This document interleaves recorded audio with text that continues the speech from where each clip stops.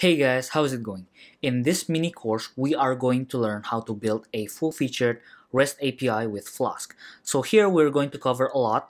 We are going to cover how to use a Flask Restful extension, how to interact with the database with Flask SQLAlchemy, as well as testing the REST API itself. So now I have a demo of the project that we're building in this video.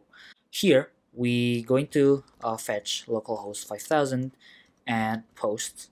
So this is basically a blog post API which we can fetch all of blog posts, and here we have example of a blog post, and here we can create a new post by running the post request, and we can set the data.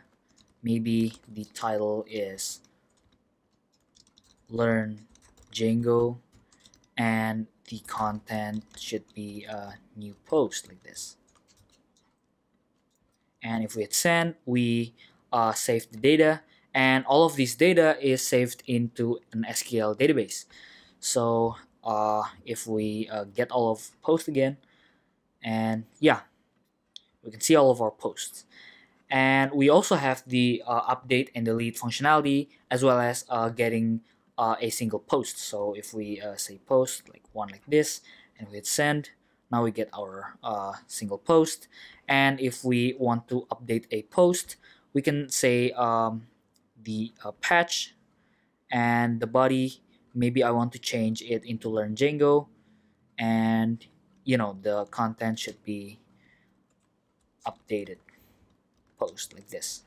So if we send, now the data is updated, and if we look at our post again, and we hit send, and yeah, we get an updated data of our posts.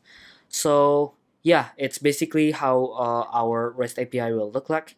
And here we have the demo of our code. So we are going to write this code, and yeah, hope you guys enjoyed. Thanks for watching.